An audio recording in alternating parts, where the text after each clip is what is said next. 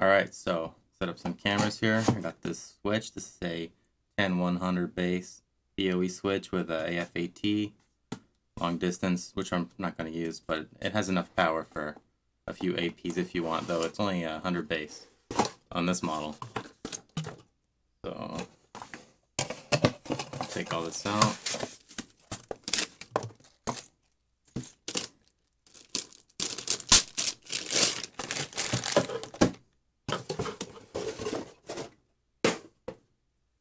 I've got a standard power cable here. Pretty much all of these switches I've bought use the same kind of power cable, the same kind that goes into the PC power supply. Put that in here. And I've got my tablet up with my NVR, so grounding. Just got a single light for power. There's a switch for extended mode if you need that, but I'm going to keep it on normal mode. And I guess there's a light that goes on when you put extended on. Okay. 2 trunk ports, 4 POE ports, and it says 78 watts on this model, which is fine. Nothing's going to draw even like 10, so.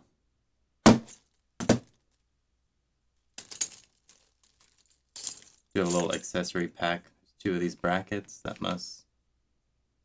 So you can mount it onto something like a cabinet. It has one back set as well. So that gives you some options. And let's see here. Sticky feet. I'll put those on later maybe. I'm probably just going to keep it upright on the desk, so I don't even need that. There are vents on both sides, so that should be fine. I'll just keep it like that in the cabinet. So I'm going to use this with cameras, and I've already got them here with a pretty simple NVR. So you do have the 2 trunk ports, 1000. This is also 1000, the first 4 POE. So that's what you plug your cameras or other devices into. If you're going to plug in WAPs, you should probably get a gigabit model. But cameras don't need, they don't even need like 10 base really, most cameras. Even the 2.5Ks might not even use all the 10, so 100 is fine, especially for only 3 or 4 cameras. So I'm going to plug my router in here. I've got my bench. And then this port is another trunk port, and you can plug this into another switch, or you can plug this into what I'm going to do is a network video recorder. And I still have one more port for another camera. So pretty simple, power, and then power for each POE, and then it shows the link activity. So my cameras are booting up. I can see there's activity at the switch there. And then my NVR should come up any second now. Oh yeah, there it goes. What about number 1?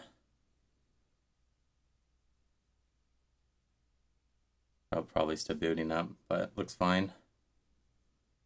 And go ahead and put these on.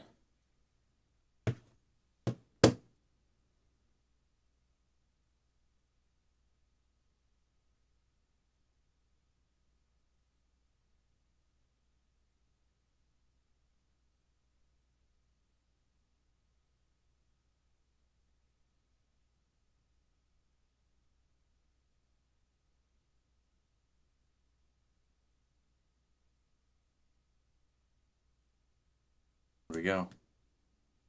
I don't know what's going on with my first camera. Probably the video recorder is not doing what it should there. There, it booted up. Cool. Very simple.